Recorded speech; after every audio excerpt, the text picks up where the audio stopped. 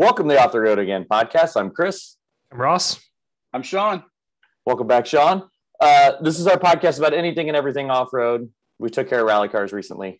We're going to have more rally cars. Yes, we are. I can't say who or when yet, but I'm down. Rally cars are fun. Yeah. Anyway, we're still socially distanced. We don't care about the Delta variant. We all got vaccines, but still, tonight I'm in the Midwest. Ross is in the Northeast. Sean's on the West Coast. And actually, the Delta variant we probably should worry about. Probably. Shot. Yep. Please. Yep. Wash your hands. Hey man, wash your hands. Don't cough on people. Go live life. That's what I say. Stay outside. Away. There you go. The news. Yeah. I did see my doctor. I did ask about taking Stellantis. It's the hackiest joke ever. Yeah. Because literally it's a car brand. Oh, it also so sounds like bad. a pharmaceutical. It's so bad. It's an over the counter. But they had a day. They did have a day. They had an EV day. An EV Stellantis day, that's right. EV day is one letter away from being something that would actually need a prescription. Sorry for the gratuitous joke there. It had to happen. But yeah, no, Stellantis and Jeep announced basically that everything Jeep is selling and everything what used to be called FCA is selling is going to have an electric variant. And we care. We went from Hellcat everything to electrify everything is I think the point they were making. Yep. Very quickly and perhaps expectedly. I mean, it's the way of the world right now. So they basically told us there's going to be a 4xe, 4xe, 4xe of all of the Jeeps. And they showed us what looks like an all-electric Wrangler coming for 2024 with what they're calling autonomous off-road driving, which is terrifying from the video. Yeah, if a Tesla can't even see a semi crossing the highway in front of you, I'm not so sure I want my autonomous EV on Black Bear navigating me down that road. So No. Listen, the video they put out was awesome. There was a lot of goofy tech in there that's never going to see the light of day. It was just all talking points. And a couple who's hiking and then their car picks them up at the end. No, listen, that's like the mountain biker who's a downhill guy, right? And he's shuttles, but it's the opposite. Like when I ride my bike, I want to ride uphill to earn my downhill. That's like riding uphill and then the shuttle picks you up at the top of the hill. Like, no, nobody wants that. Nobody wants. It's like, where did my Wrangler go? Oh, it just fell. Sorry, it didn't see the culvert was washed out, and now it just fell 5,000 feet below, and you're still hiking. So seriously, not a fan of that one. Self-driving stuff's still like 15, 20 years away. Like, yeah, I mean, the reality is, listen, like everybody's talking about how self-driving cars are the future. This is that. No, don't. Most of us don't want a steering wheel out of our hands. I could see it on my commute if it's 45 minutes to an hour and a half each way, like mine is, where it'd be nice to get some of that time back in traffic on the 405, right? Outside of that, I've got no place for it, right? Here's the other thing.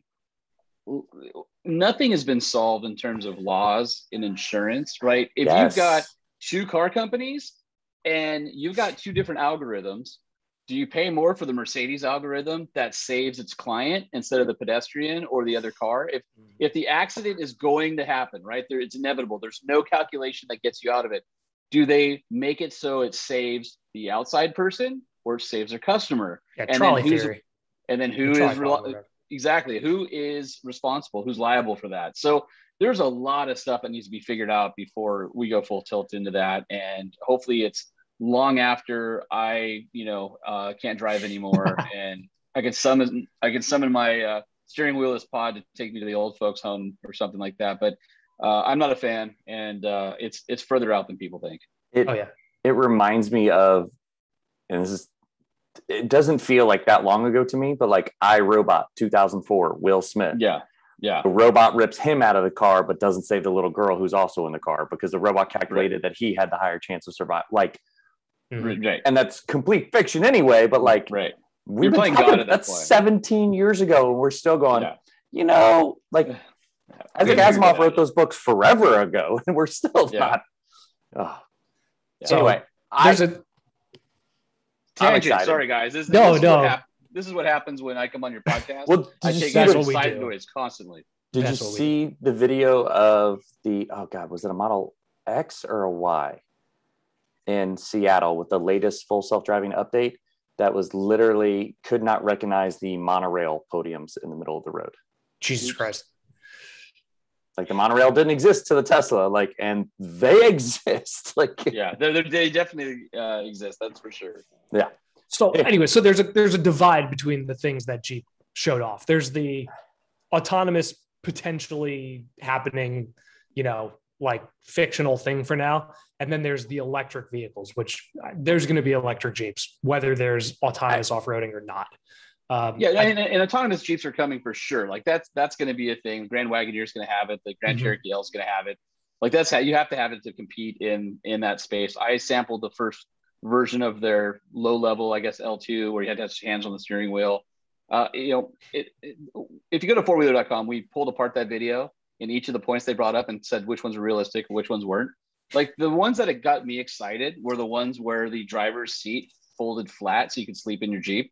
Like I was more excited about that than the drone tracking where it lands on your hood and then like it follows your Jeep through the woods. Like, I mean, I spent a lot of time off-roading and driving cross country. I would love to have that lay flat option in the front seat of my Jeep right now. Right? Yeah, that'd be pretty clutch. Taking a nap, occasional nap. But yeah. I think,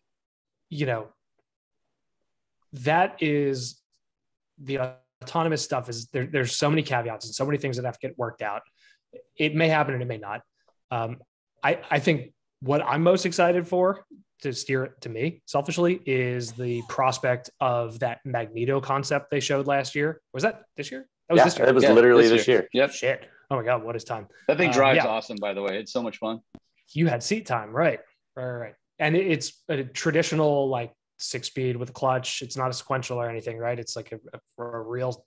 It's everything from the V6 powertrain behind the engine is all identical. What's brilliant about that, the way that those guys at Jeep figured it out is, if you think about it, right, you've got, how should I put this? The best way to get a Jeeper to like electrification is to make the vehicle not weird. So everything in front of the transmission is new and battery, and everything behind it takes the exact same axles, the exact same wheels, the exact same lift kit. That's the way to do it. That's the brilliance behind Magneto. And they actually tuned the electric motor for the same power output as the V6 because they wanted to keep all the componentry downstream, even though they could have made the motor a lot more powerful. And it drives awesome. And so basically what's weird about it, though, is you don't need the clutch to shift except for, let me get this right.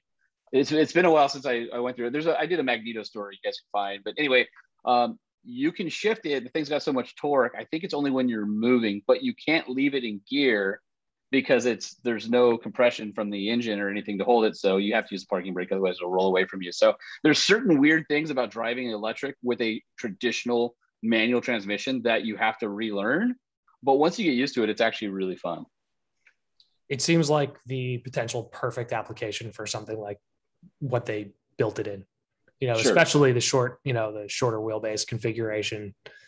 But the least amount of change while moving forward is kind of the best way to get to the traditional Jeep enthusiast.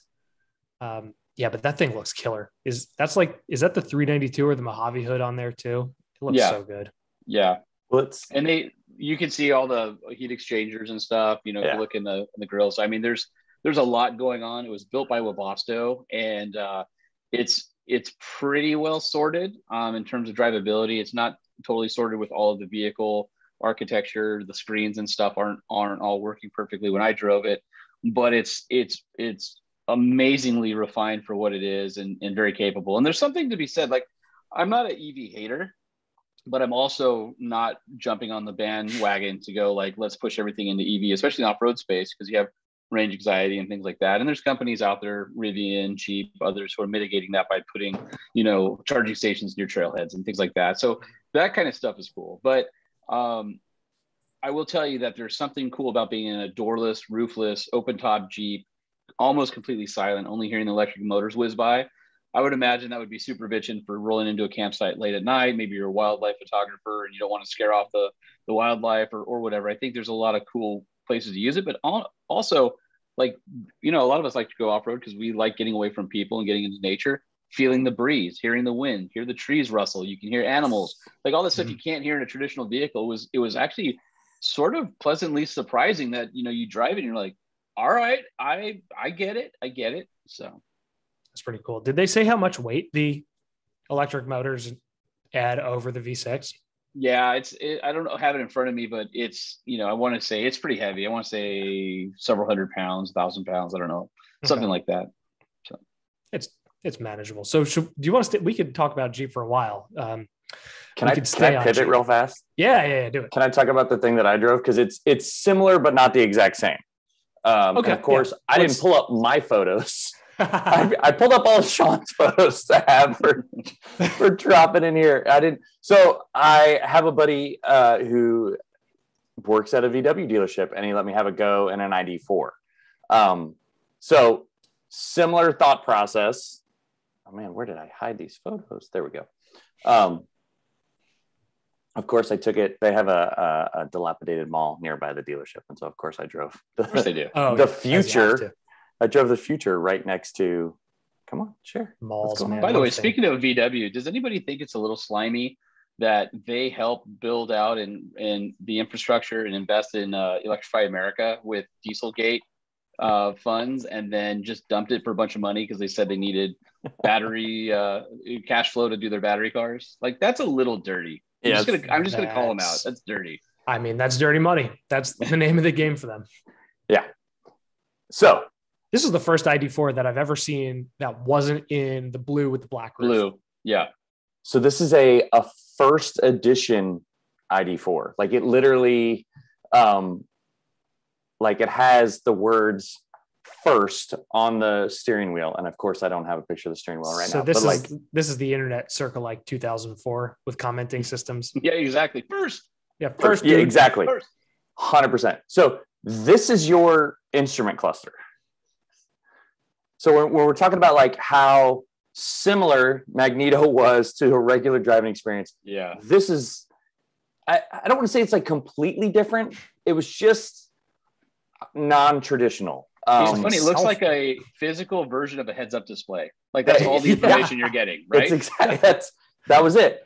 And it took me a little bit to get used to it. Like, it had the lane change stuff that was on the side, and like there were buttons on the steering wheel. And so I've been in new vehicles. I've been in 2021 vehicles, but like this one was different. Like, it was not the same in a number of areas. Now, things I loved, I didn't know about the driver's seat, and I sat into it, and I'm not an ancient man, but I'm 40. I have some back pain, and I just adjusted the seat a little bit. It's bad at 40. Wait till you get to 43. Exactly. Then it's like all downhill, big time. It's exponential after 40. Just so that's kind of how I need to start my stretching. I really yoga actually helps. Yeah, exactly. When we had Zach Clapman on, and he's like, "Dude, you need to start stretching now because you're about to be in a world of hurt." I was like, "All right, yeah, I will listen to you, Zach. I promise." He's not wrong.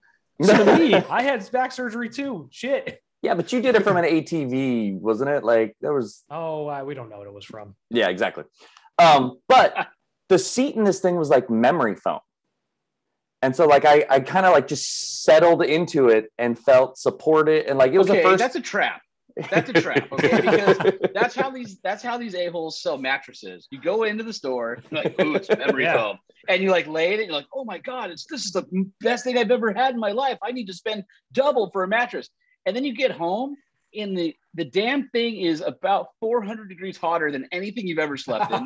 There's no airflow. There's no cushion because you bottom out on the cover. Like, it's a trap. They want you to sit in the dealership and go, this is amazing. And then once you drive it, you're probably like, this sucks. Just so you know. How's it feel on a 6-hour road trip? I spent an hour with it on like an 88-degree day. So like it was warmish. I didn't really feel anything going on behind me. I just felt like my back not hurt for an hour at least. So I was like, all right. I was content with that. It's always like when your wife's like, hey, do you want to watch TV with me or go out with your friends? And you're like, it's a trap. It's a trap. I'm not answering that. Like, that's what memory foam car seats are. Exactly. That's bait. You want to buy this one or that one? It's a trap. I'm telling you. All right. Well, I was in on this one. I need to go get another test drive. This system in the middle is like the multimedia, the infotainment stuff. I need to spend more time with that. As being someone who's familiar with a lot of modern cars and getting in a bunch of stuff, this baffled me for a while. I was like, can I just get music? How do I get off? How do I get off the Bluetooth setting of the phone that's clearly not in the vehicle and get to just FM radio? It's all about CarPlay. Honestly, like I drive so many different vehicles. Plug my phone in, hit CarPlay. I do everything from my phone. I don't even deal with the base sound system. It's way easier that way. I have a really serious question though on this center screen that you're showing us here. Yeah. What is that thing that says eco? And why is there something that says eco in an electric vehicle? So that is the passenger's climate control setting. And I'm still not sure what eco meant. It means that person is not getting any airflow because you don't have a passenger, so that you can eke 3 more miles out of the sucker. Probably. And if the car's realizing that, I'm all on board. That's brilliant. I hated the haptic buttons. Like, there's no physical buttons in this thing. You have to just like tap and hope that the digital display, like the 4-wheel drive system on a new Defender. Once the screen goes on the fritz and disappears, you can't access any of your, any of your off-road settings. Way to go, guys! No, Volvo recently. No if handles. the center screen of the Volvo dies, you can't do anything except put the car in gear. Yeah, hard start. So, this thing right here on the side of the image, I guess I forgot to take an actual photo of this. This is the is it gear selector? Is that still the same thing in an EV? Because there's only like one gear or 2 gears. Like, it doesn't. Sure. This is the drive selector. We'll call it that. Mm-hmm. So where before it was, so there's the digital representation. Wait. Did those pedals? It was literally pause and play like on a music. Yes. Like, I'm sorry, that just isn't serious enough for a real car. How much money did they spend on the tooling for that? What would the clutch pedal be? This is what I want to know. This car is clearly made for like millennials who and younger generations driving, because apparently they don't understand what a throttle and a brake are, so they have to play and pause. What would the clutch be? Why isn't the brake pedal a stop and the clutch pedal would be the pause? That's what I'm saying. Yeah. Why is we're not stopping our adventure. We're know. Only pausing it while we spend 5 hours recharging. Mm-hmm. And what happens if you have regenerative braking on and you just let go of the gas and it starts to slow down? That's the 15-second go back. Yeah, that's what I was saying. It's the slow down the play. It's the well done. 0.75 play, which no one ever does. Right. So anyway, you flip this little handle on the side of the instrument cluster up. It puts you in D. If you flip it again, it goes to B. I don't know what B stands for. I'm assuming it's brake, but it creates the one pedal driving experience. So as soon as you lift off the accelerator, the vehicle's starting to brake and regenerate, which this little thing down here, when you're in the green, you're adding juice. When you're in the blue, which I don't know why it's blue and not. Why it's blue? Yeah, not red. It should be red. But so if you're green, colorblind, you're not discerning the difference between that whatsoever. Exactly. Yeah, right. Green and blue are hard. Hey, but at least your pedals have the play and pause button, and your battery charger is actually just as small in the same exact icon as your phone. Sean's going to get me in so much trouble. Chris is never going to let me drive anything ever again. I'm sorry, Chris. I really like this thing. We'll tell them to make it better. Well, but it's for its purpose of, and I think Sean's right. Like, it's for younger people. This is only 45, and this was the first edition. So like, I think a regular nice edition's in like low 40s. As an A to B point-to-point vehicle, it was delightful. It's not fast, but because it's an EV, it's quick. So like in traffic, and not that Topeka has tons of horrible traffic, but like in areas where I encountered traffic, I was able to dart in and out. It's short. It's there's no like weird, like it's actual traditional side view mirrors. There's no like images that show up somewhere. Like it's similar to a normal car as soon as you get used to the gear selector thing on the side of the tiny instrument cluster and the ability to plug in your phone to CarPlay or Android Auto. I genuinely don't understand why anybody tries to play games with how to select your gear. Like if you're getting in a car for the first time, you don't need to have to sit there for a few seconds and figure out what to do to make the car move. It was very intuitive. Like it wasn't like crazy hard. Like you press up and it picks D. The thing that I struggled with is it on or off is my issue. Well, that's the other thing. Is you don't really know. Like, is it going to sleep? Is it on? Is it off? I was going to go back to you shouldn't have to get into a car and figure out how to drive it. Although then I think of like 3 on the tree, or in the case, Dude, that's like the thought process, right? Yeah. Or in the case of an old flat fender where you've got the shifter, you've got in and out, you've got high and low, and you've got overdrive. So there's 4 things sticking out of the floor. You also have to think. So full circle, mate. I mean, playing devil's advocate here. No, I like it. I like it. Not on your side, but I'm also going to throw that out there. We're coming up on 100 years on that, so it's about time. If you don't know by now, you're never going to know. Yeah, I really liked it. What impressed me is I have a 2017 Suburban. It's got magnetic ride. Bumps are smoothed out quite a bit. Crazy long wheelbase, right? That should help. This thing seemed to glide across the same spots that I felt in the Suburban early. Like I drove the same really crappy road. The Suburban rattled its way across it. This thing just kind of went wee, which, to be honest, that's the sound I made most of the times when I was driving. Like it just, because it didn't make Jetson noises. I need Jetson noises for an EV. Yeah, like Taycan. So I liked it a lot as an A to B unit. My concern with EVs is always like battery tech and what do we do when the batteries start to run down? Like just, or the fact that they're way dirtier when you take into account all the war-torn countries that we're strip mining in, or for minerals, or that a lot of that comes from, I don't know, some of our worst enemies on Earth, and we have to get it from them, or maybe like in California, elements across the world. We're shutting down our last nuke plant here in California and trying to rely on solar and wind. Yeah, dude, that doesn't make sense. Yeah, Diablo. And then, so now we all can't have our AC on a hot day. We're going through a bit of a heat wave right now. And yesterday they had a flex alert. And you're going, but you're trying to get everybody to plug in their cars at the exact same time. They're literally like, hey, those of you with the electric cars, could you unplug them till like 9 p.m. because, we're low on power. Well, anybody who has their EV as their third car or a second car, right, I could get it. But if you've totally bought into EV, and your deal is like, this is my only car, are you really going to unplug? Because if something happens, how do you get away? Right. Yeah, if you have to get to work in the morning. I mean, it's like the state with the most screwed up, infrastructure is the one mandating all this stuff, trying to push stuff forward. And I'm like, just wait, because right now you think that it's bad. And you can, like in California, let's say you have a Nest or an Ecobee or something like that. You can sign up with your utility because they're all Wi-Fi enabled. Give them the code and they'll give you a discount on your bill if they can turn off your AC remotely. What are they going to do when they start turning your car off remotely or any of that? I mean, that stuff's happening. So guys, like that's terrifying.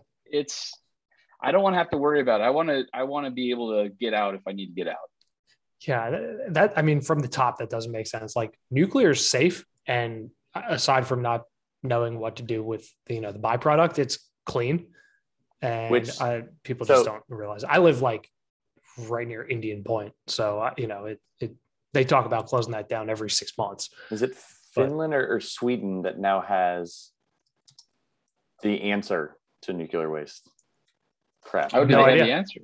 I haven't heard this. It's very similar to what you would normally consider it to be. Repository dump somewhere, because that's what in the bottom of the ocean. So it's not in the bottom of the ocean. Neighbor. It's going to be it's an elaborate cave system but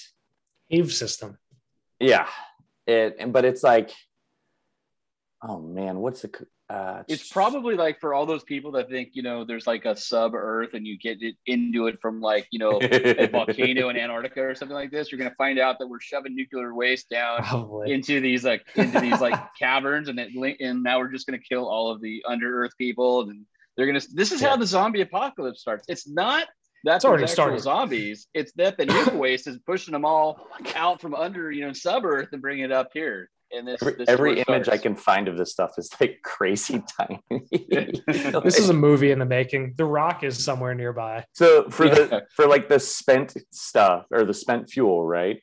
This is their plan. Is it literally gets put in a hole, sealed, and then they like backfill over the sealed hole.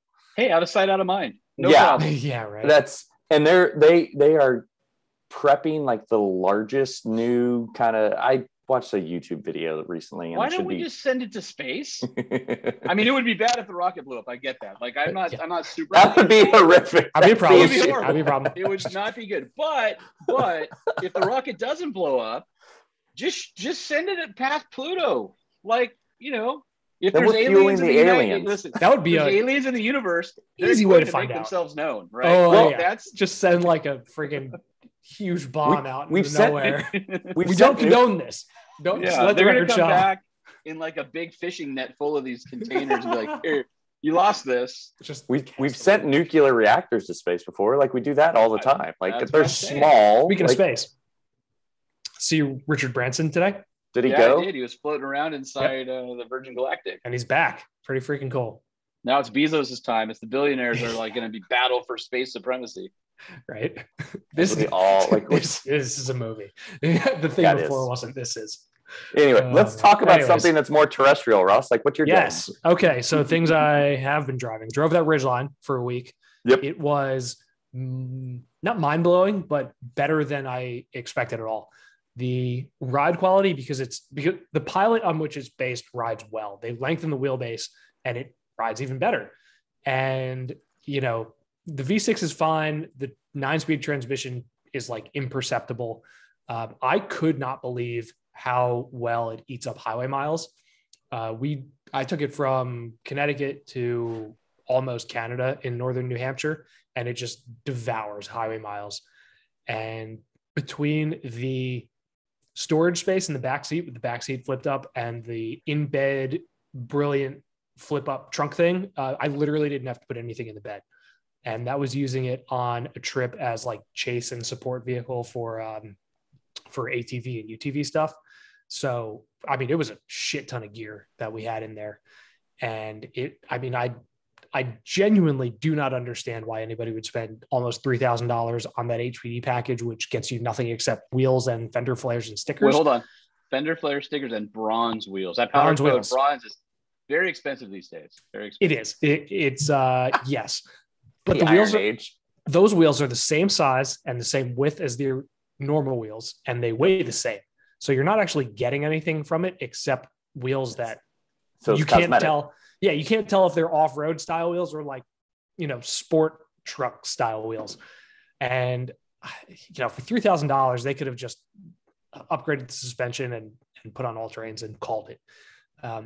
But other than that, I was, I usually have like a sense of what I'm getting into when I review vehicles or when I have a loan. And I had never driven a Ridgeline, and I was like, I've driven Tacoma, I've driven Frontier, I've driven Colorado, Canyon, everything in that space. And the Ridgeline was like shocking. And, for 99% of people who buy pickups and don't need to tow more than 5,000 pounds. Listen, if it's your Home Depot rig and you're going to go get potting supplies and some mulch, it's all day long, right? And like it's a great Odyssey minivan with an open cargo bed. That's exactly what it is. And it rides like an Odyssey.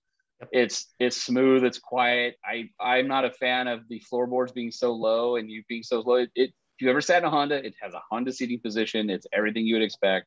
The butch nose on it is a little bit better. Before it just felt bad. At least it's trying to sort of be a truck now. It's okay. I'll leave it at that. It's okay. Yeah. For 99% of people who buy trucks, and just use them to drive to work and park in the parking garage or the city, and then go home and use it, like you said, to load up shit, for Home Depot, or like if they're renovating or something, it's perfect. It's what most people should buy. It still has the cutout for the gas tank. Yeah, you're like obsessed with that, but it's so weird. It's like, why did you make your flares so giant, and then you have flat face wheels with like and then it's so like low. The milled, drill bit milled. Yeah, edges, little holes. Yeah. Okay, my advice for anybody looking about Ridgeline: don't buy the HPD pack. Just get a regular Ridgeline. Just get a regular Ridgeline and just spend the $3,000 on wheels and tires the way you want to do it. So that was the first one.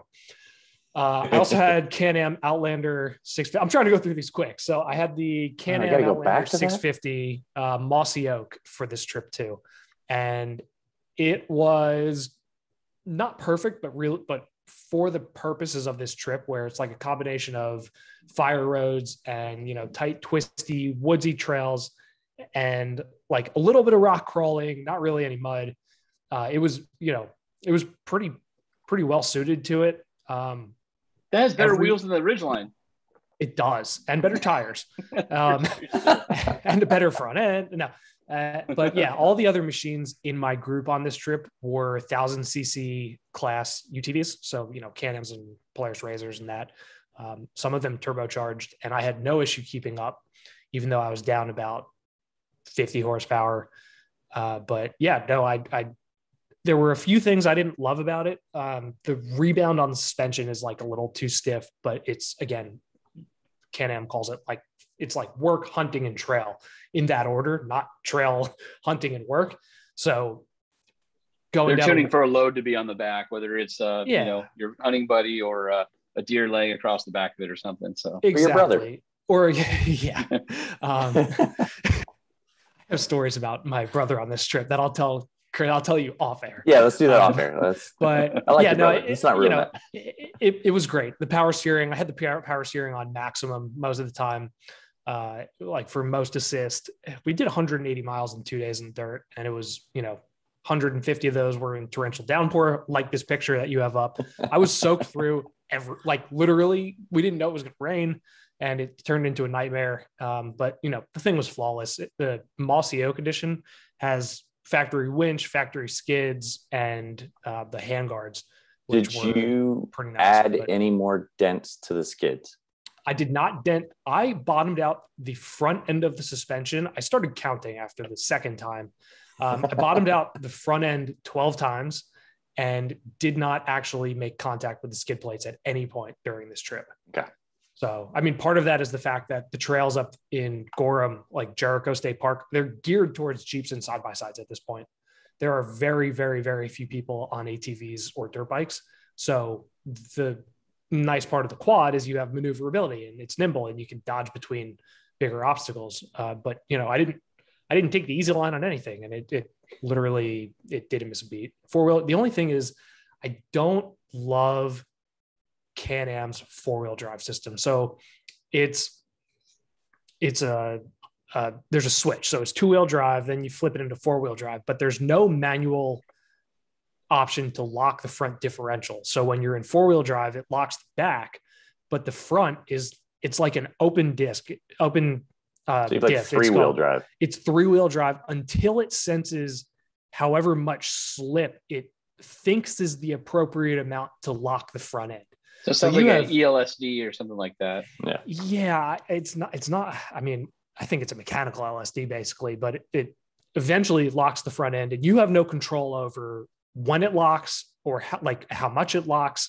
And it could go from, four-wheel drive, pitching a wheel up in the air and locking the front end while you're three-wheeling and rocketing you forward, or just not. And you don't have any way to know it's going to happen until it happens. And I don't love that versus like Yamaha's unit. Literally, there's a switch. You flip it for you push the button for four-wheel drive. You flip the lever and push a button, and that locks everything. And it's fully, full lock. And you're in the dirt, so wheels can slide. They can, but you'd like to have, if you're going to spend $10,000 to $15,000 on a toy, you should be able to control it. Yeah. So it works for most people. It's a nuance, but those of us in the know, not our jam. Right. Not that my Polaris is any better, but yeah. And the last and final thing I have a TRD Pro 4Runner I'm driving for the week, and it looks great. Lunar Rock is the best color they've put on this thing yet. It really looks good. Literally, I have people slowing down on the highway to look at it. And I was in town today with the windows down going to get a haircut, and two different people literally walked up alongside the truck and were like, dude, I love that. What is that? I was like, it's the same fucking thing they've been making since 2009. Yeah, literally. Yeah. That skid plate is offensive. It needs to go away. It's very thin aluminum, and it was offensive in 2009. It's still offensive now. Yeah. So actually more offensive because they added the red TRD to it. Yeah, the skid's bad. the FJ Cruiser roof rack, also bad. You can't put a full size box on it. It's like for skis and nothing else. And the TRD exhaust is like the single worst exhaust I've ever heard on a production vehicle. Yeah. And it's most vehicles, the noise comes out the back, like behind the back seats, behind the cargo space. And that's where there's no like resonator. So the noise comes up behind the front row of seats and it just echoes through the cabin. And it's horrible, which is a shame because the truck otherwise, like the pictures where I took this it's a dirt road. And I went down the dirt road at like the speed limit's 40 and it could be driving on pavement. Like the suspension's finally worked out, the steering they have right. Like it's a great truck. Otherwise they finally updated the infotainment and joined, real buttons too. Wow. Look at that. 2018. But yeah, so I owned a 2018. They've worked out a lot of little things that were bothersome about that. And now it's a great truck. It's a shame that if it was me, if I was spending $53,000 on this truck, the first thing I would have to do is change the exhaust. Not because it's too quiet, but because it's too loud. Sean is a guy who does exhaust. Yeah. No, guys. So anyway, yeah, right. I do want to talk about Jeeps. So to continue on my talking about my own vehicle stuff, my Jeep has changed status in order from scheduling to all of the materials have been collected and it is going into the build phase. Yes. Very cool. Very cool. Well done. It's been 5 weeks. So you're still ahead of schedule. 7 to 8 weeks. So yeah. Some right people are 10 to 12 weeks for some. I started ordering parts. I should tell you that when I bought mine and it was 8 weeks, that I ordered it on Friday and on Monday morning, my Jeep dealer called me and said, I don't know who you know, but your Jeep got built. Okay, well, you might know somebody that knows somebody. And so Jim Morrison, who's the head of Jeep in North America, called me and goes, what's your vehicle order number on like Friday afternoon? Mm-hmm. And I'm like, it's here it is, blah, blah, blah. He goes, okay, cool. And he calls me Monday, he goes, hey, did you know that they built your Jeep? I'm like, yeah, I heard from the dealer. So long story short, it was supposed to get dropped from Toledo. So I bought it in California, but it was going to be drop shipped from Toledo to a local dealership for AEV to pick up because it's going to be a AEV factory build. And they had it coming because the way the order system works, apparently they can't input the drop ship until after the order has been accepted from the system. Well, since they put it in on Friday, the order got accepted obviously over the weekend. Nobody changed the status to drop ship because normally they have weeks to do it. And it was built. And on Monday, it was already on a train for California being loaded up in Toledo. And that's so crazy. I told Jeep, I'm like, hey, so I told Jim and I'm like, it's going to the wrong place. He goes, what do you mean? And I said, well, it's supposed to be drop shipped to Michigan. He goes, I'll call you back. Literally. And I have friends who work at the factory and they're like, this does not ever happen. I don't know what favors were pulled, but once something's loaded on a train, it's almost impossible for anything to change. They unloaded it from the train. It got to where it was supposed to be in Michigan in like a week and a half. So from the day I ordered mine to the day that it was received to the dealer was like a week and a half or something like that. It was something really ridiculous. That's crazy. That's how long some people are waiting from placing the order to getting their VIN, let alone having it shipped. Like, who do you know? I'm like, that's crazy. I know the guy. That's crazy. I know the guy. Exactly. Yeah. How's yours holding up? I mean, last time you were on the show, you said it was the best off-road thing you've owned ever. So yeah, I mean, basically so you got to remember this is my non-primary vehicle. So normally I'm driving other vehicles. It sits in the driveway unless I'm going on a trip.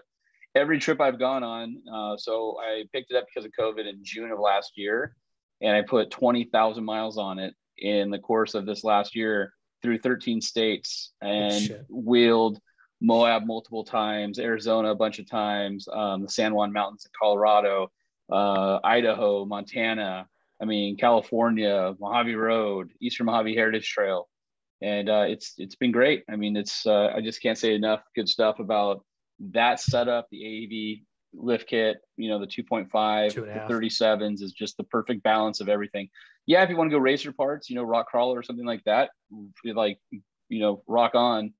No pun intended. But if you're doing 38s, 40s, like you're going to get into some race parts, no problem. But if you want a daily driver that just works, that you just kind of turn the key on and go explore, that the AV setup is really hard to beat. And it's so much better than the Mopar setup. I drove the Mopar setup and I just am not impressed. The shock tuning is awful on it.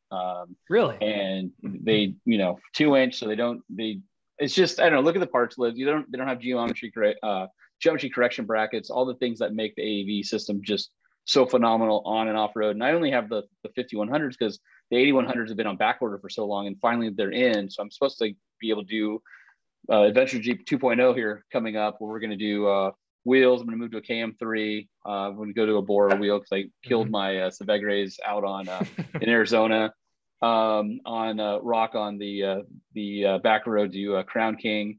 And see, 8100s, wheels, tires. I've got a new Borla exhaust. I want to open up the supercharger a little bit, so put that on. It's coming back from Center Force. Just had the production clutch upgrade after prototype, 2 versions of their prototype clutch of the last year. So it's really starting to come together, and I'm looking forward to 2.0 because I've got some more adventuring to do. But this thing has, I'm not exaggerating, probably over 4,000 off-road miles. Forget about the 20,000 on road, but 4,000 off-road miles. And that's a lot of miles off-road. That's a lot of off-road miles. Yeah. So, and it's awesome. Is that AEV's armor too? That's their front bumper? Yeah, so it's a full AEV package. Plus, I added Evo manufacturing both sides on it, which is what I had on my JK. They're nice because they're 45-degree angle on the bottom, so you slide off stuff. Then I completely destroyed my skid plates in Arizona, so I just put a full Metal Cloak belly pan on it, and I haven't heard about that thing. Is awesome.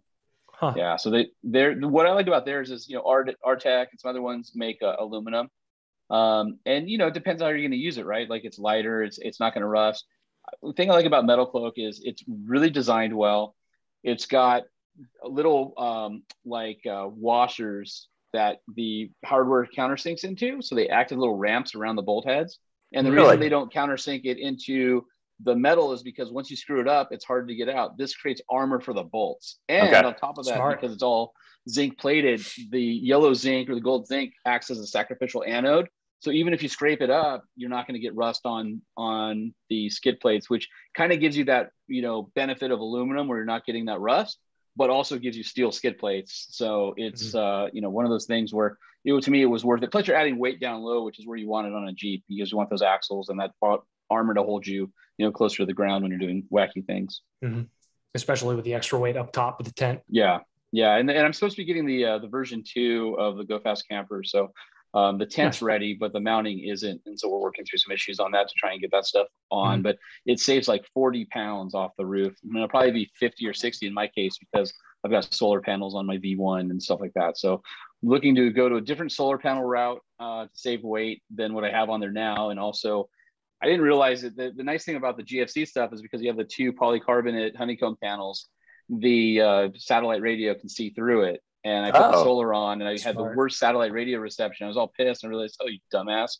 It's because you put solar panels up there. So having a mobile solar panel is better because then I don't have to have anything on the roof.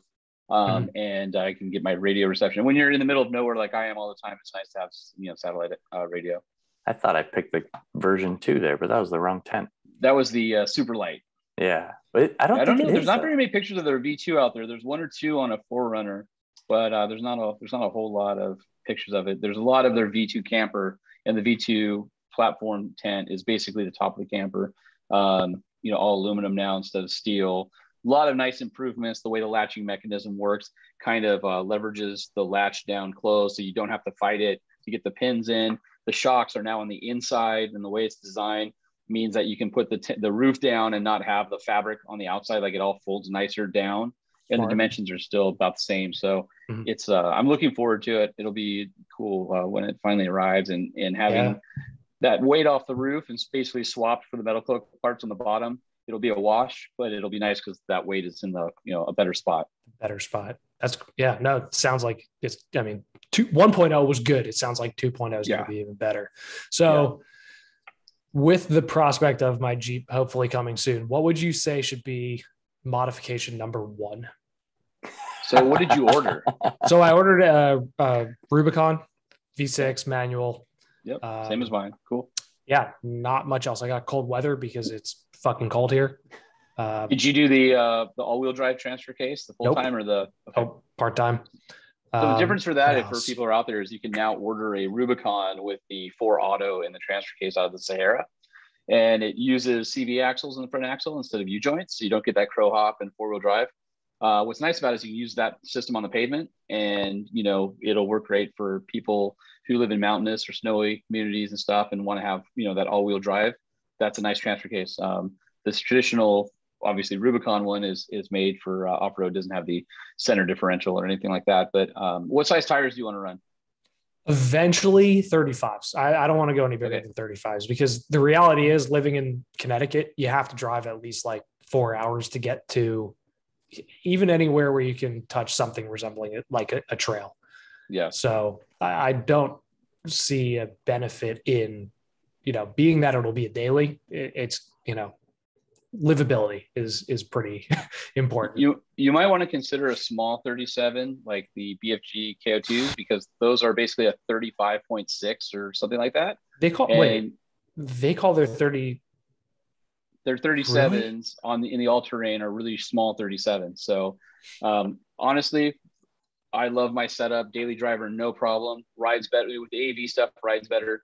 I would say if you're going to go with 35s, you don't need a lift, but from the right suspension, again, I'm a huge fan of the AV stuff. The 2.5 is great. 35s look a little bit small on it. The 37s work well, look good, but it rides better on the highway. So like their philosophy, the JK and the JL philosophies changed.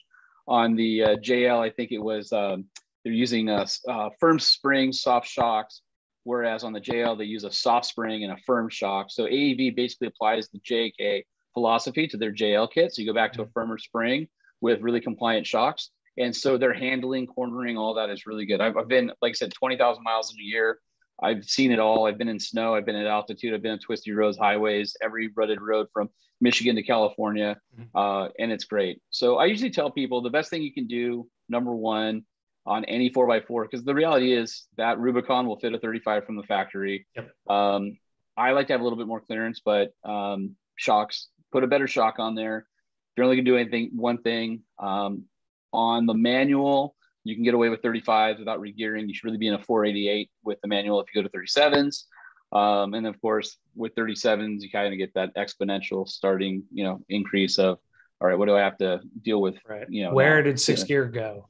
Yeah, exactly. And you'll find, so on a JK, 5th is 1-to-1. On a JL, 4th is 1-to-1. So the JL actually has 2 overdrives. 2 overdrives. Interesting. So, and you'll find out that 1, 2, 3 is pretty good, and then there's a huge jump up to 4. So the gearing pattern before, there wasn't such a leap, but there's definitely a hole in the gearing, and you'll feel it in certain times.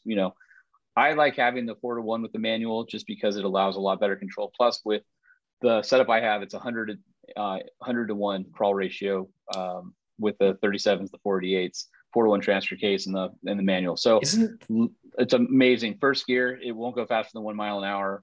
You can crawl over anything. You have so much control. It's really great. Isn't that what they're, talking about and touting in the Rubicon Extreme Recon? So the Extreme Recon package is basically my Jeep, right? It's 48s with the stick. They're doing 35s, and I've got 37s.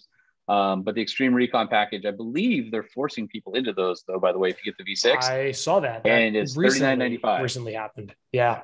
That happened. With that $39.95, you're saving $1,000 to $1,500 on regear. You're saving on wheels, which is probably another $1,000 on wheels. You get a better tire to get in there. Shocks are basically the same Rubicon shocks, but you start kind of looking at the things you get, and it's not as bad of a deal as it sounds. And you also basically have all that's warranted, right? Like if you're going to throw 37s on it, you don't need to regear, and your axles are fully warranted, no questions asked. So there's definitely some benefits of the Extreme Recon. And yes, Bronco, pushed them. They wanted to do that for years. But FCA had limited amount of money, and, some brands are struggling. Jeep wasn't one of those brands. So like, well, you don't have competition.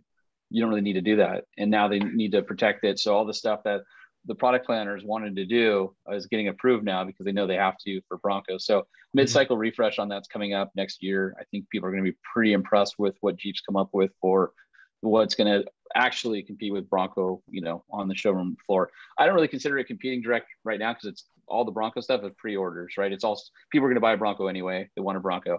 You got to wait for 2-3 years down the line where people are cross shopping them in a showroom, we're still a ways out of that because of supply. So let's talk Bronco.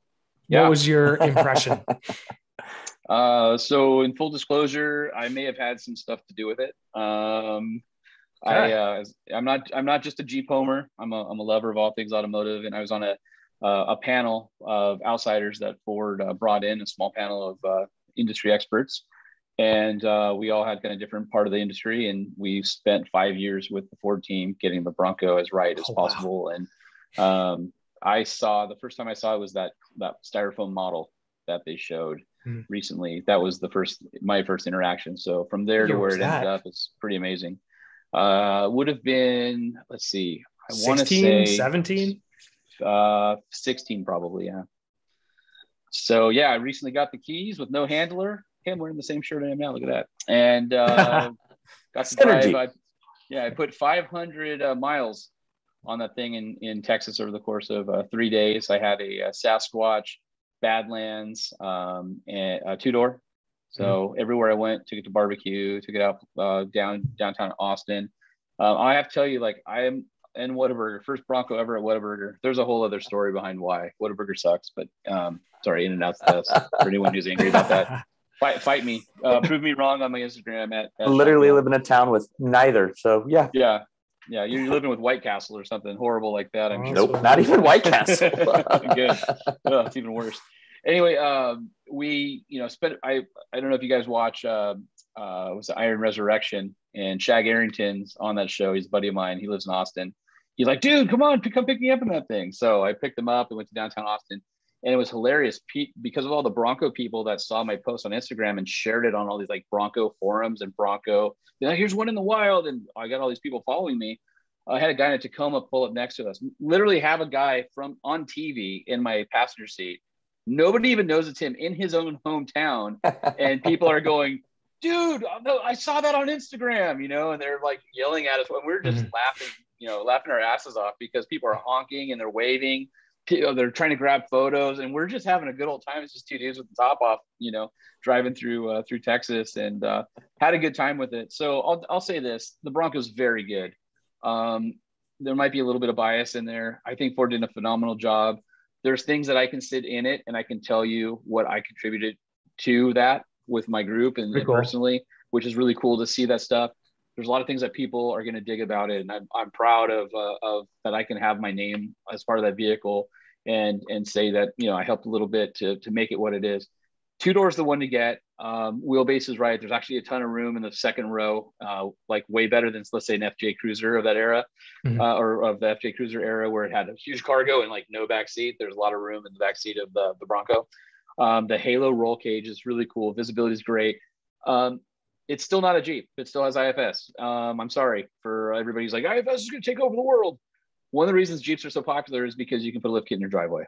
And to get a Bronco to have 40s or even 38s, it's going to take drop down brackets. It's going to take either, a lift with wider control arms. That's going to make it full size on the trail where you can just wider. Put or wider. Right. So you have to look at that kind of stuff. The differential is a clamshell style. It's not like the pumpkin style in the front.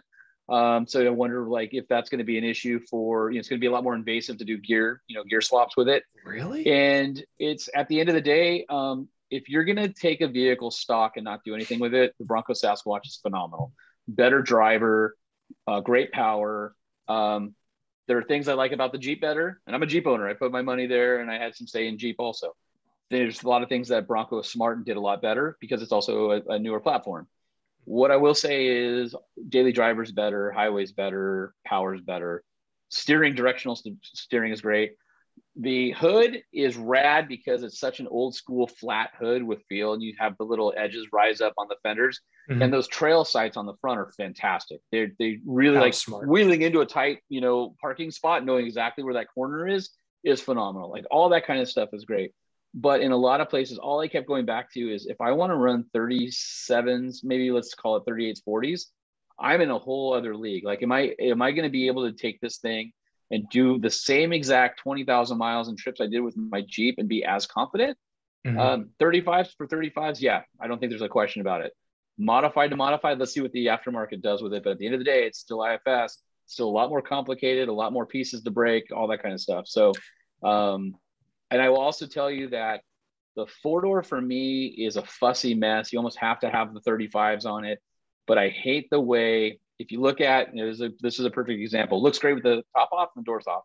But if you look at it with the top on and the doors on, it sort of is really fussy looking. That C-pillar is a mess. There's a bunch of cut lines. The roof comes down lower than maybe it should, but it's because it has the curtain airbags that are up there. They use these frameless doors to make them so it's just the door that pulls off.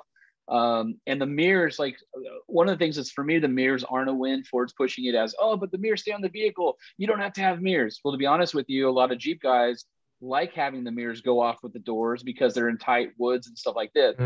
The Bronco mirrors are ginormous, and the right one is a little bit too far forward at the A-pillar because it's so far forward on the cowl, and they just feel giant.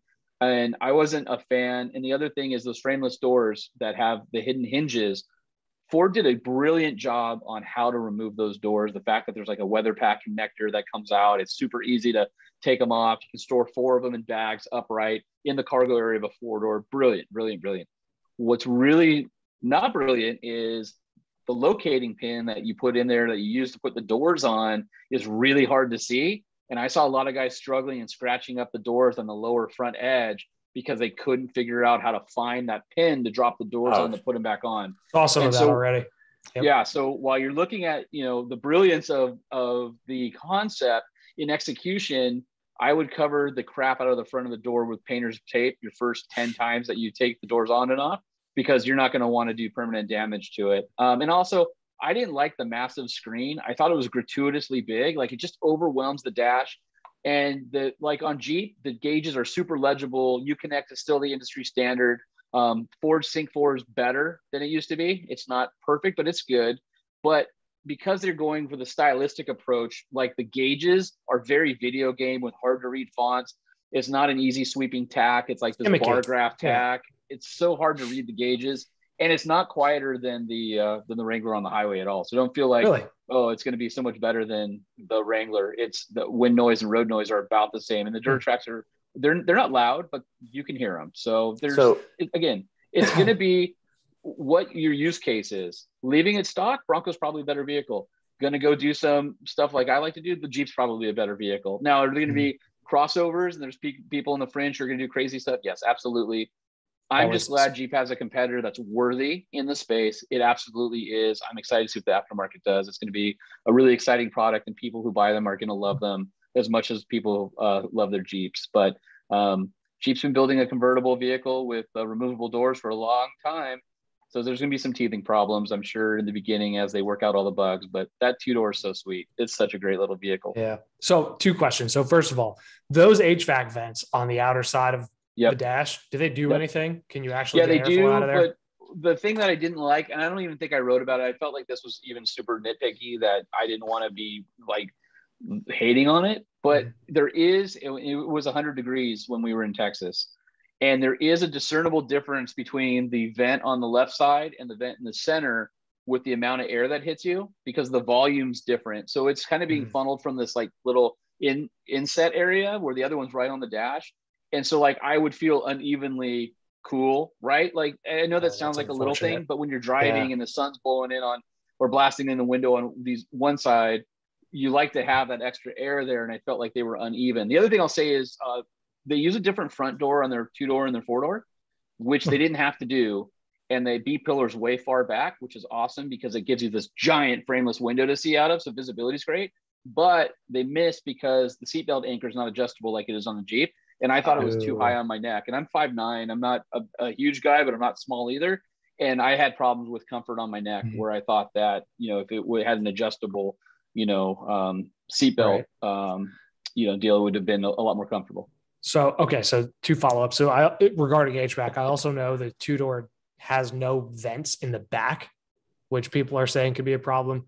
Do you foresee the 2.3 as being like a reliability or just overtaxed for 37s, or even 35s, 100,000 miles. I don't think so.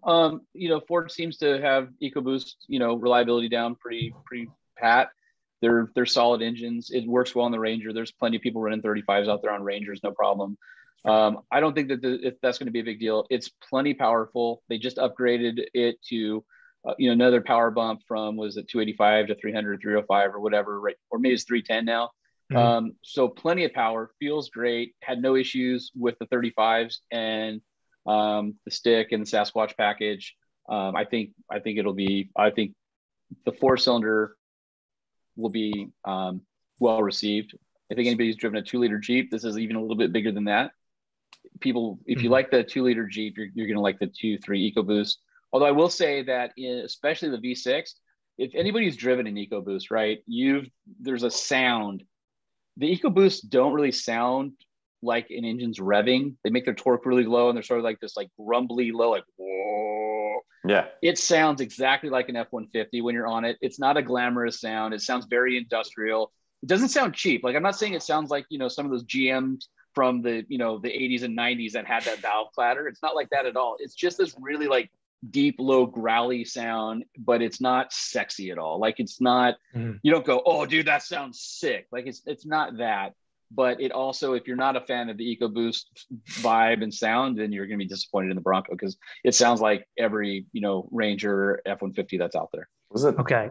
Wasn't that why isn't Raptor going back to a V8 because of that sound? Sort of. Raptor's going back to a V8 because TRX came and made the Ford team go, oh. Crap. I saw one today in like downtown city life. It is comical. It's just a TRX. I get mine in a couple weeks, and for of the year, so I'll have that for a year on 4-wheeler. Nice. I'm looking forward to it. That truck is so amazing. It's so much better than the current Raptor in every way. I mean, it's not even close. And you look at like the TRX shocks on it, the TRX shocks from Bilstein, they're like 10 times the processing power than even the Fox Live valve that's on the new truck. Like, that's how advanced they are. Mm-hmm. They have independently adjustable, infinitely variable circuits on both compression and rebound, not just on compression when it has jump detection. The TRX, when it leaves the ground, it unlocks all the clutches in the transfer case and makes it so the transmission doesn't upshift. So it doesn't, do anything weird in the air when you land. It's got jounces inside of it, JCOs in the front. The thing is just unbelievable. It's so amazing. I can't wait to get more time with it, but yeah, it's going to be funny. Oh yeah, here's one of our videos. Look how stable it is. Oh man, the body's flat. Yeah, so that's called Skyhook, and it's technology Bilstein introduced on Maseratis. And what it does is it imagines that the vehicle is essentially being held from the sky, like that. Maybe if this is better, right? And so what it does is, in the past, suspension companies are like on your Magna ride. It's sensing at the wheel and it's adjusting at the wheel at a really fast rate. What the Bilstein system does is it has sensors that are all distributed all over the vehicle. It's using yaw sensors, ride height sensors, position sensors. And what it's doing is doing whatever it can to keep the body stable versus trying to impact each individual wheel. So it basically allows each corner to work as a team for the vehicle and allows the vehicle to stay really flat rather than sort of compensating for what's happening. And it is wild. In fact, a buddy of mine tuned it and he's like, we had to put understeer back into the algorithm because what was happening is your inner ear doesn't feel it sliding and reaching the limit. And you roll it because it's so artificial. It masks any feeling from the driver's seat. So they had to put that vibe back into the shocks so that the driver would have a sense of what the vehicle was doing. So people don't just end up wadding it off side the field over or side. something. Yeah. Jesus. It's like amazing technology, and the fact that it's on a vehicle like the TRX, that much horsepower is crazy. So speaking of, I want to talk about another FC Stellantis vehicle that sounds amazing and has a lot of suspension, though perhaps not enough. The 392 Wrangler. So I mean, best Wrangler to date by far, best ride on the highway by far. Uses different rear geometry than the standard Wrangler. That's noticeable. How so? Just in the way it tracks and drives. It's such a good driver on the highway. Just the way it feels, you kind of don't get that right, left front to right rear, kind of like feeling of being thrown over. It's just they just cleaned some stuff up. Now it has it's the highest ride height. It's basically the same ride height as the diesel, but it doesn't have any more wheel travel because of how deep the Hemi oil pan sump is and how tall the engine is. They had to kind of get it where the body, it fit under the hood, but above the axle. So while it has the tallest ride height, it doesn't have the most travel out of the Wrangler family. So a lot of people don't know that. The other thing about the 392 is it's super undertired with 32s. It needs 35s. The Extreme Recon package obviously adjusts that. You lose the Fox shocks with the 395 with the Extreme Recon package, though. It just gets a bronze taller shock because I'm sure they didn't have time to tune it when they decided to apply 35s on the 392. Throw the shocks out anyway. While they're amazing on the road, they're not for that level of power. My biggest bitch is that it's just an aluminum Fox 2.0, no reservoir. Go get some real shocks. Get a Bilstein 8100, get a Fox upgrade, get a reservoir, or even put bypasses. The vehicle's deserving of it. It's capable of it. There's so much damn power in that thing. The Hemi is unbelievable crawling, even though everybody's like, why it only has 373s? It doesn't have a 4-to-1. You don't want a 4-to-1 in it. You got to remember that part of crawling isn't just about gearing. Gearing is to mask other problems, right? The Hemi is so big, it acts as a massive air pump, and its crawling is really good because that big air pump Hemi is holding everything back. So you don't need the gearing you do with the smaller displacement vehicles. So a 272 and a 373 are fine. There's no reason for you to even sweat it. And once you drive it, like a lot of people are like, oh, the transfer case, the gear. No. Go drive it. It is plenty. No issues whatsoever with performance. And it's just an unbelievably great vehicle and a great job. It looks good. I had a little bit of fun. You can see behind me on my image here the picture that's made the rounds. Yeah, there's a video of that. There it is. There we go. Yeah, this was donuts gone almost really wrong. Yeah, I mean, it wasn't that bad actually. It's funny because it caused a lot of lawyer problems, and there were a lot of unhappy friends at Jeep when they saw that. But the reality is we were doing power slides for video and got caught a rut. And if anybody's ever up on two wheels, the reality is when you're doing stuff like that, you should really have your lockers on. The reason for that is when you have open diffs and you go up on two wheels, your power goes into the wheel in the air, not the wheel on the ground. And so you stall out, and that's why people roll. And so what you want is to have that even power so you can drive out of it. So as soon as I felt the front come up, you can actually watch it. There's another video that's a lot closer than this one. You can see me correct as soon as it goes, and I hit the throttle and I drive out of it. It looks scary. Our social guy, Billy, screamed, which was hilarious in that video. You can hear the audio, but it was fine. It came up, I just steered into it, and it came down. It wasn't that big of a deal. Oh man, I gotta find his. The pictures tell a different story, but yeah, momentum. Pictures are awesome. You can't convey momentum yeah. No, when as you're it in happens, it and you feel it lifting, it was almost like somebody was just picking me up, And I've been doing. I've probably done this to 100 vehicles where we lift a little bit of tire. I lifted inside tire, and they're like, "Hey, can you do that again? Lift it a little bit more for photos."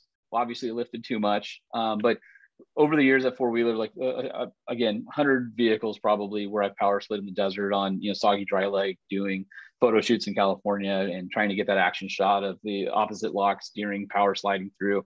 And sometimes they lift, and you still got to be careful. And this was one where I just have to have a video crew and a camera guy, and they got it. And it's funny because 20 years ago, maybe 21 years ago, a guy by the name of Ben Stewart, who worked for us and his Popular Mechanics and a bunch of other places.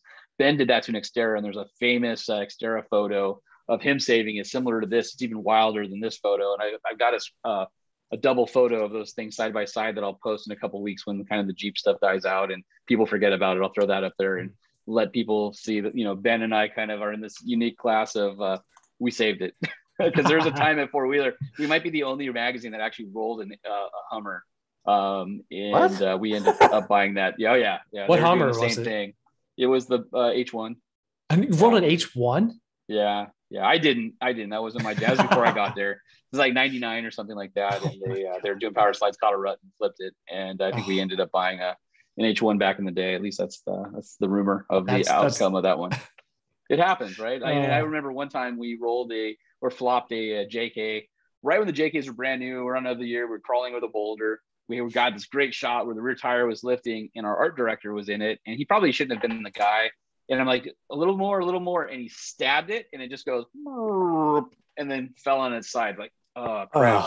So we pull it back over. There's a little bit of crack in the top. There was no dents on it. The fender was even fine. We folded the mirror back out and we called Jeep, and Jeep said, is it going to win? I'm like, oh, I don't know. We haven't done the thing. He goes, well, if it wins, just bring it back on a pallet. I don't care. And that's sort of, Jeep's attitude over the years has been like, hey, your job is to test our vehicles. We're fine with it. And all that kind of stuff. And the JK obviously ended up being an amazing vehicle, but it was one of those things where you're like, crap, I don't want to make the phone call, but sometimes you make the phone call, and right. Sometimes it's okay. And sometimes insurance companies get involved. Yeah. Jeez. Well, yeah. God, I can't imagine. Hi, Jeep. Yeah. Sorry about that. Yeah. The mirror thing, going back to Bronco, though, is something that you kind of wonder about. You know, you could the mirror doesn't provide the give that it needs to give. Is it going to bend the cowl or the windshield or something? Ford told me too. They're like, well, you can take the mirror off. And I'm like, well, yeah, but that's still an extra step. So I'm sure there's wires hanging out. It's another bolt that you got to keep track of. Like, you shouldn't have to. Well, they fold in. Yeah, but I can get a little 6-inch mirror on the side of my Jeep and be done and not have to worry about it. That's the point. And Jeep, obviously, way more body protection because it narrows in the front. You've got those fenders and stuff like that, where Bronco is straight all the way down. So like I said, for go fast stuff, the Bronco is going to be a little bit better. For the real rock crawling stuff, the Jeep's going to be a little bit better. Daily driver goes the Bronco, modifying goes the Jeep. They're really close. This is such a just pulling at straws. They're both really good vehicles. It's by no means a Wrangler killer. But it's very, very good. And Wrangler is going to lose some sales for people who want something a little bit more civilized. But, that's the nature of competition. Hasn't Wrangler grown in sales every year for a while? Oh, yeah. Since 07. They're not hurting on Wrangler. I've tried to explain to them, the reason you're not hurting is because solid axles make it so easy to modify and go in the aftermarket. And that's why it's successful. And Jeep gets it. There's some very ardent, I would call them guardians of the brand, who look like IFS, IRS, everything. We don't care, but Wrangler has to stay iconic in what Wrangler is. And, there's a guy who's running global now who I think gets it. When he came in, he's a European guy, and he's like, I'm not a big fan of solid axles. Well, I think he gets why that matters here in the US. And like I said, there's some people where as long as they're employed and it's under their watch, Jeep is going to be just fine. And it'll still be what we want it to be. And it's guys, Jeep is not dying because Bronco came out, and it's going to be every bit. It's going to be Chevy versus Ford all over again. If anything, Wrangler will get better. Oh, it's already starting. Well, yeah, factory. Yeah, but it's so good. Yeah, they've also managed to make solid axles livable. Yeah, absolutely. So that was for sure. That's been part of it too. Light years better than JK, right? Oh yeah. Oh yeah. They don't drive like the same vehicle. Yeah. No. I would be really curious to see what would happen if they put the T-Rex, whatever it is, that suspension on. Don't listen to Johnny Lieberman, everybody. It's not T-Rex. It's TRX. Johnny Lieberman is my buddy, but he's a liar that lies. He invented that because he saw the dinosaur thing. The dinosaur thing came after the truck was named. It's always been TRX.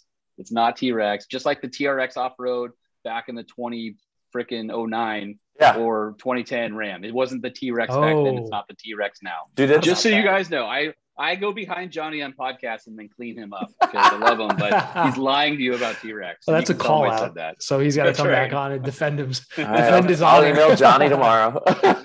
Please do. That's funny. So dude, TRX. I love seeing those TRX off-roads. When I was like, oh yeah, I feel like I bet prices on those go up a little bit as guys go no, I have the original. Yeah, maybe. Well, if you really had the original, I think they were called the Outdoorsman for a while, same package. But remember that the upgraded monotube shocks and skid plates and tow hooks and all that stuff. I forgot about that. Come on. I mean, sorry, I have screen freeze. It's not okay when you have two of them. 50% of the screens are down. So, all right, we're brushing up on time here, but you've also spent a bit of time on Chris. What did you say? The defense. Please go to GM. Yep.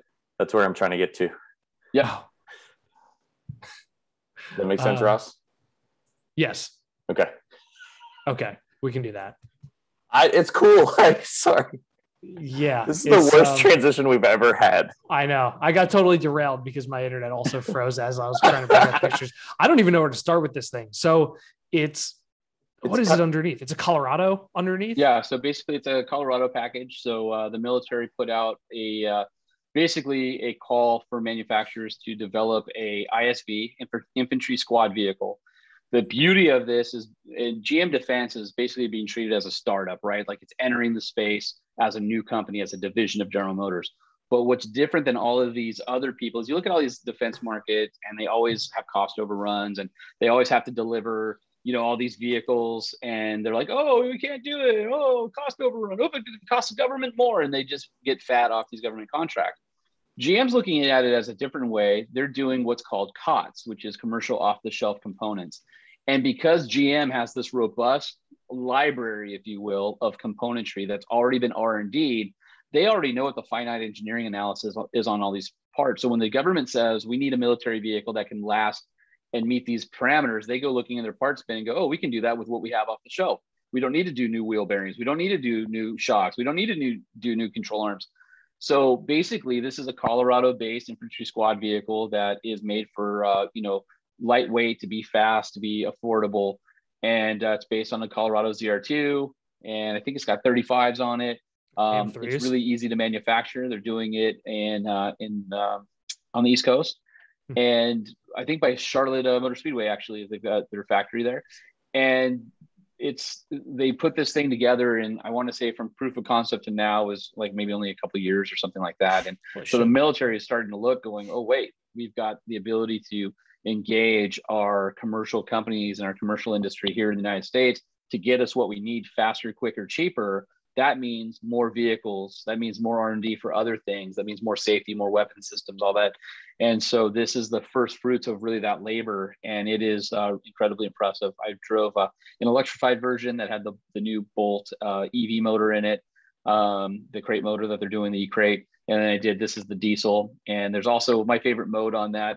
It was super cool. It's, I can't remember what they call it now, but it's, I don't know, it's not war mode or whatever, but they push a button and it basically takes off all of the nannies off the engine. So if you're in a shooting battle, you don't want to go into limp mode because you lost coolant. This thing, you push the button and it goes, like everything turns off and you run this thing until it burns down to the ground. So there is a button on there where you can do that. But it was really impressive. Mode. Yeah. Yeah, exactly. It looks like it's got a Colorado shifter and everything still. Oh yeah. That's definitely some parts bin stuff in there. There's quite a bit of 3D printed stuff on there as their supply chain comes online and stuff, but very fun to drive, very cool. I could imagine a bunch of 18-year-olds getting their hands on that and then just, doing a bunch of really stupid stuff in it because it's so much fun. That comes to the point that I'm always reminded. I had a buddy who was the Hummer mechanic for years. The amount of times that the wrong fuel was put in either a diesel or a fuel or a regular fuel or petrol Hummer. For sure. Not good. Every day. Are those points those circular hoops that say lift, is that for like helicopter retrieval? Yeah. So part of the deal is they had to be a certain size to fit in the back of a C-17 or and had to be a certain weight to be underslung from a Chinook helicopter. All these types of things are all really important. I think even a UH-60 Blackhawk. So the government said it has to be this long, this wide, this much weight, carry this many people, survivable to this degree. And so basically, it's designed to meet all those requirements. And when GM first got the requirements out of it, they looked and they went, oh, we already have that in the Colorado. Can we possibly take the Colorado and turn it into something like this? And then now you're looking and seeing what the ISV is.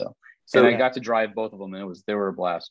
Does the drivetrain, I don't know, lack for a better phrase, beefed up? Or is it just no? It's basically Chad Hall's race truck on the underside. So it has all the Chevy performance parts, like the better shocks and things like that. But it's essentially Chad Hall's race truck in military form. Okay. It's got the bison wheels too. The AEV parts. Yep. Very cool. The front end, the nose and headlights It does kind of look like a Focus RS. Yeah, a little bit. I can't unsee it, but yeah, that's amazing that they're doing that, and you know, it's needed. I'm trying to remember. Makes jobs here. I'm trying to remember what the other AEV parts. Actually, the wheels are Hutchinson beadlock, government style, and then AEV has. I want to say, oh man, I wish I could remember off the top of my head. It might be the diff covers. There's some other AEV parts on. Anyway, it's got. There's a bunch of stuff that if you saw it up close, you'd go, I know what that is. I know where that came from. It's really cool. That's funny. I mean, good for them. You know, that's an application they probably weren't expecting when they got their hands on a Colorado the first time. Sure. But yeah. Also, probably not where we expected to see a Colorado when we saw them the first time. 100%. Very cool. I like that one a lot. Yeah. I like the race truck. Exactly. Can we play with that one? All right. Is that the show? Do we do it? I think we did it. So one last wrap up note. Yeah, sure. Sean's got job news, right? Got some 4-wheeler news, huh? Well, so we made this big stink about 4-wheeler joining the Motortrend family. We've always been part of the Motortrend family, but what we did is we combined hot rod, 4-wheeler, all of our truck, lowrider, super street, all of them are now on the same tech stack on motortrend.com. So it may be a little bit confusing as we get the branding and the tagging worked out on the new websites, but basically it's going to allow a much faster experience. We know that a lot of people go in through search and through social. So the same editors are there, the same brands that you love are there. All that kind of stuff is going on. So, you know, it's all that, but a lot faster, better galleries, just the whole experience is a lot better. So we just did that this past week, and we give us a month or two to get all the bugs worked out, and it's only going to get better from here. I was searching for Magneto earlier and found everything I was looking for in a couple of quick searches. Yeah. It's amazing what happens when you port all your stories over to motortrend.com from where 4-wheeler was and was kind of an old site that had been neglected for a while. All of a sudden we're starting to pop up in SEO searches, and it's like, yeah, all right. You know, there's the numbers. I'll take those little wins. I think the first, don't quote me on this, but the first 4 days that we did it, Truck Trend went up 50%. Just from being on Motortrend. Yeah. So it's a pretty big deal for me and my team if we can keep that content rolling like that. But yeah, that's basically. So you're not supposed to see those kind of jumps from SEO for like 3 to 6 months. Well, normally Google recrawls. So if that's happening right now, I can't even imagine it'll be a juggernaut after we get recrawled by the Google. Yeah. That's very cool. Well, I mean, yeah, it's not. Yeah, it's not exactly all new stuff, but it seems like it's very positive. So yeah. I like to keep my job a little while longer, so I'll take all of that stuff. Yeah, and lets me drive 392s like crazy and build up old Jeep projects. So exactly, just want to go quiet camping. That's right. Yeah, right. Yeah, right. And then have your truck show up for you. Yep. No, I don't want that. No. No. Zero desire for that. So we agreed that was bad then, right? Can we? Yes. We all of us. Yeah. All right. Got it. Yeah. Right. That is unanimous. Okay. Just want to make sure. I didn't want to leave any of our listeners on this show confused as to where our stance was. That's a bad thing. We don't like the prospect of like, the guy and girl go fishing while Jeep autonomously stalks its prey. No, it'll hunts go on the off. trail. It'll drive 100 miles away to go charge itself, and then that way it's got like 10% more power when it comes back to you. What was that noise? What's in the woods? Where's my Jeep? Yeah, where's my Jeep? A bear or a Jeep? I don't know. I don't know. Bear spray. Yeah, right. The bear spray they left in the Jeep, which is now 100 miles away from camp. Exactly. I literally Montana's very soon. So actually, I think when this comes out, we're either there or back. I think we'll be back. But I actually ordered bear spray today. So there you go. Yeah. Yep. Living like a true Montanan. Yeah. I picked the one that said it was the most effective, but good marketing. All of the distances, they're all like, 30 feet. And then every review is like, no, wait till 10. I'm like, 10?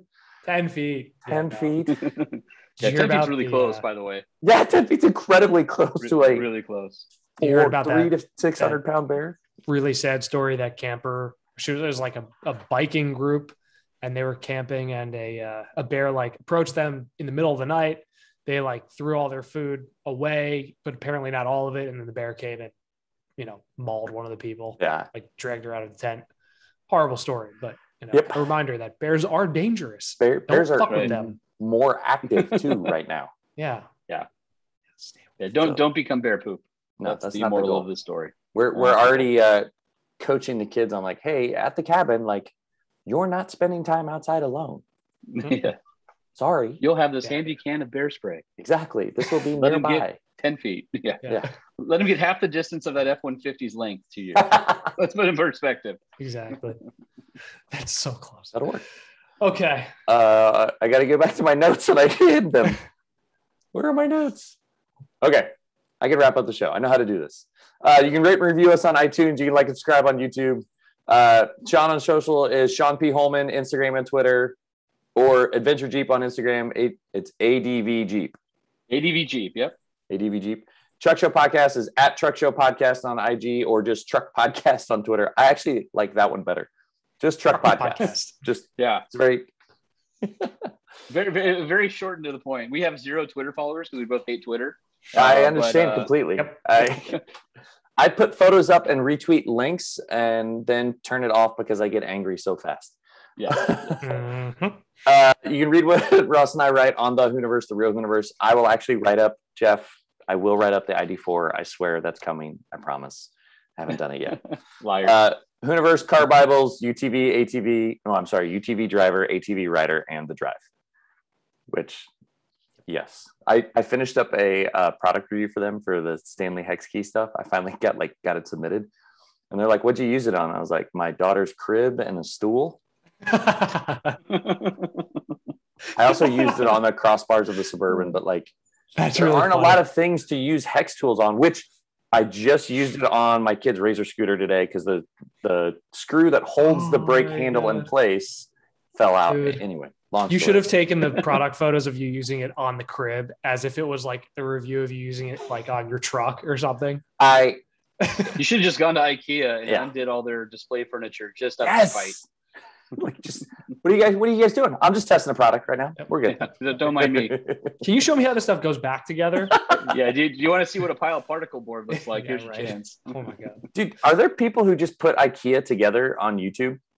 That seems like something to how to build a channel super quickly. It's a thing already. I think you're late to that party. Yeah, definitely. That just hit my head. Yeah. So you can follow Ross. He's at No Not Like the One from Friends. Toyota, if you're listening, at No Not Like the One from Friends. Toyota responded to us on Instagram the other day and they forgot the no. So I don't know who Not Like the One from Friends is, but Ross has a no at the beginning. I'm at Overlanding Dad. This is our show. And I ruined all of that closing. That's even better that way. We're good. It's authentic. We'll go with that. Yep. At least that's how I do podcasts. So yeah, we didn't fake it.